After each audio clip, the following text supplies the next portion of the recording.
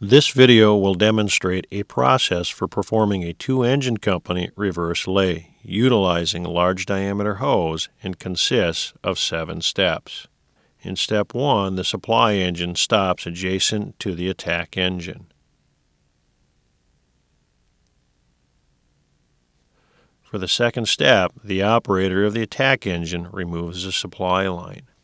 Step 3, the operator will secure the supply line around the front tire of the attack engine. Step 4, signal to the supply engine to proceed. Be sure to position behind the advancing supply line. Step 5, remove the supply line from around the tire. Step 6, connect the supply line to the intake valve. Step 7, signal for the supply engine to charge the line.